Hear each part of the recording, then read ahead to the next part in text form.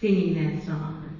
But I never knew its origin. Here's what I knew about Amazing Grace. I knew that it was one of my grandma's favorite songs. She was a deaconess at the Mount Calvary Baptist Church in Muskogee, Oklahoma. And she often started off her worship service singing that song a cappella, as I just did. And the next thing that I knew was that somewhere along the way I heard that Amazing Grace was the most recorded song in history. It's been recorded 6,600 times to date.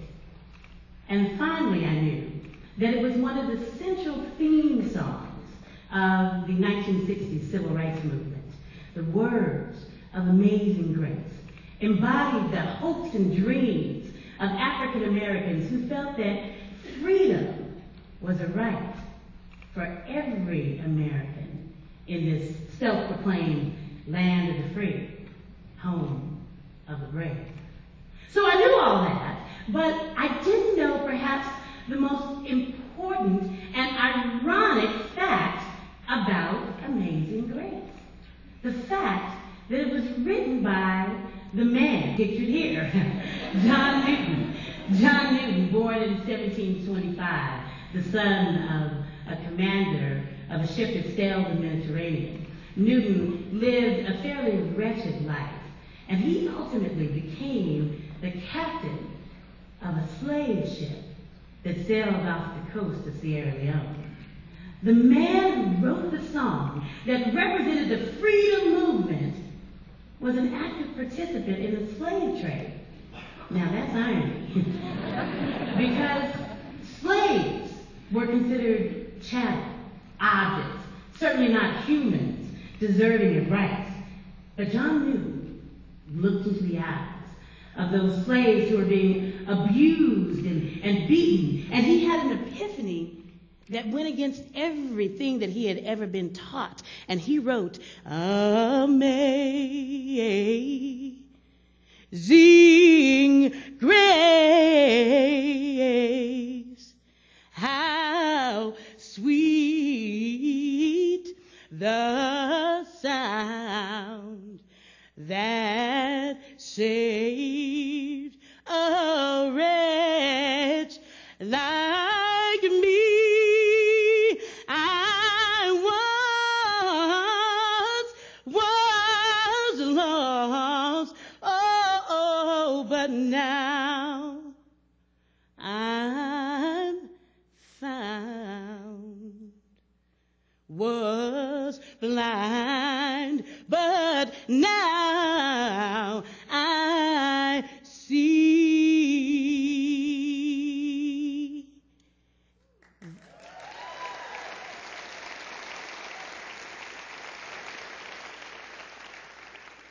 Though John Newton participated in a few more slave missions after his transformation, he made sure that slaves under his command were treated, quote unquote, humanely. And ultimately, he left the sea altogether and became the captain and became a minister and devoted his life to the Judeo-Christian principle of treating others as he wished to be treated. So my long history with Amazing Grace and the study of John Newton led me to a social concept that I think is well worth exploring. I'm calling this concept mental image editing. So I can kind of hear you thinking, what is mental image editing? and why am I listening to a singer and performance artist tell me about some physiological or psychological concept? Well, I'm glad you asked. So I'll answer the second question first. I consider myself to be more than just a singer. I am a griot. In the West African tradition, a griot is a musician, an orator, and a unifier.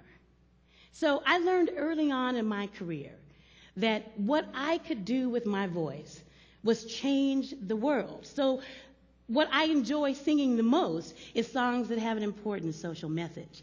Leonard Bernstein, I think, said it best. He was an American composer, and he said, music can name the unnameable and communicate the unknowable. In my mind's eye, I can feel the pain of those slaves on John Newton's slave ship when they sang, "Sometimes I feel like a motherless child. Sometimes I feel like a motherless child. Sometimes I feel like a motherless child. I am a long, long way from home.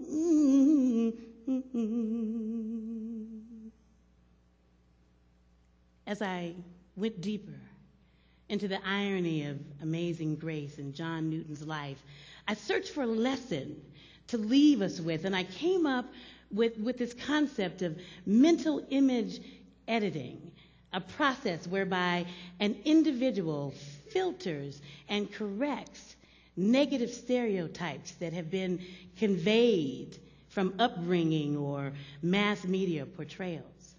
I submit that if each and every one of us submitted to this filtering and correction process, that world peace even would be within our reach. Yes, when this flesh and heart shall fail, and mortal life shall cease, I shall possess within the veil a life of joy and peace. You know, when you start talking about race and prejudice, people get a little uncomfortable, or they get defensive, or sometimes even self-congratulatory. And it's true that African Americans are no longer slaves in the United States, and we no longer overtly refer to people as chattel or objects. But I've got 3 observations. 1, that the average person is blind, just as John Newton suggested, to subtle negative isms based on limited interaction with people that we consider to be other than us. I suggested racism, sexism, ageism, all forms of discrimination stem from a lack of interaction. Sandra and Matthew Blakesley wrote a book called The Body Has a Mind of Its Own. And in that book, they reference a study about young kittens in their early stages of life. If you carry around a young kitten and never put it down and let it interact with its environment, that kitten will be essentially blind for the rest of its life, never being able to distinguish objects or shapes or colors. I suggest that the same is true of us when we fail to have quality interaction with each other. Think about it. John Newton is credited with writing the 6 verses of Amazing Grace, but scholars suggest that he captured the melody from listening to the slaves that he was transporting.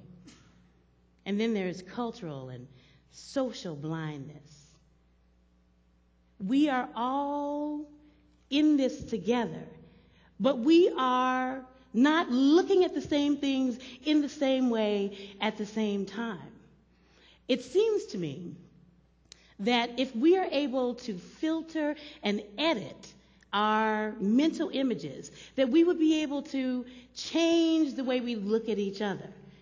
The cultural and social blindness finds its way into our courtrooms, into our media images, into our jewelry boxes, into our police cars, and it causes preventable injuries and social injustices that could be corrected if we would but correct our mental images. Think about it.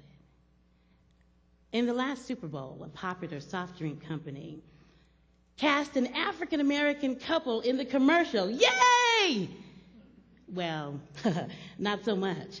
The black woman in the commercial was dressed very austerely. Black women are unattractive. She was scowling and angry the entire time. Black women are mean. And her husband, no matter what he did, could not satisfy her. Black women emasculate men and are dominant.